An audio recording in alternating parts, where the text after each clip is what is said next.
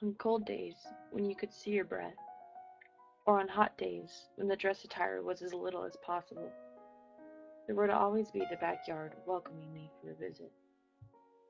I could escape to the backyard and monitor the sky day or night, and while singing or eating, but unlike other yards, there was always a place for me to stand or sit.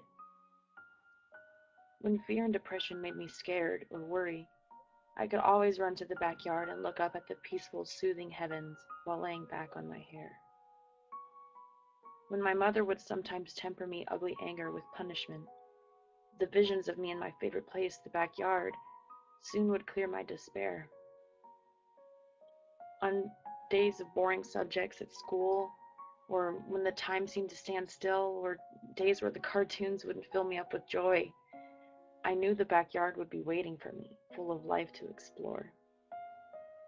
In the backyard, I would experience the cycles of life, which had its ups and downs, and survival, and grotesque wars. When there were hours of the day which needed to be wasted, my favorite place, the backyard, would always be there for me to investigate it. The insects of the backyard with their simple lives would calm me down from my previous activities and make me respect all of backyard's creatures. But on occasion, weather is created that prevents me from going outside, and I suddenly feel trapped within myself, trapped within my own thoughts and boundaries. Weather causes a reflection outside as well as a storm inside my mind.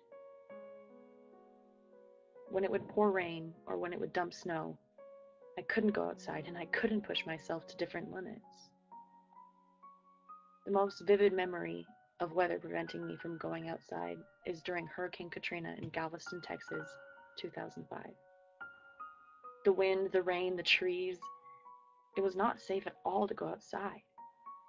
So for days I was trapped inside my own head. The destruction was brutal, heartbreaking. Two large oak trees in my backyard, where I used to lay and feel my safest, had fallen over the midst of this hurricane. As soon as the hurricane warning sirens and the flooding had stopped, I ran outside and sat in the damp, uncomfortable grass that looked as if it had been chewed up and spit out. Why my backyard? I thought. Why my safe place?